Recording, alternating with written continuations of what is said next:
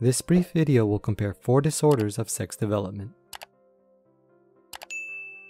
These conditions will be distinguished based on sex chromosomes, reproductive organs, thelarche, and adrenarche. There are other disorders of sexual development, but they will not be discussed here.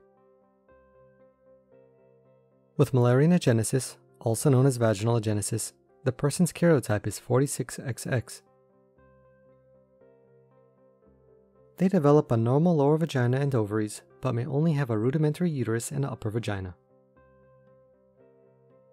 Hormonal levels are unaffected, and as such breast development occurs during puberty, as does adrenarche.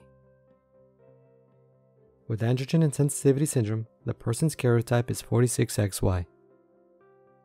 They develop a normal lower vagina, but not an upper vagina or uterus. As well, there's cryptorchidism. Thelarche occurs at puberty, but without hair growth in the axilla or pubic region. With complete XY gonadal agenesis, the person's karyotype is, well, 46XY.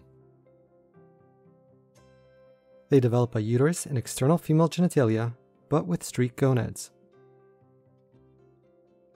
Thelarche does not occur, but pubic hair does develop during puberty. With 5-alpha reductase deficiency, the person's karyotype is also 46XY. They develop male internal urogenital organs without a uterus or ovaries, and external genitalia at birth may be either female or ambiguous. Thelarche does not occur,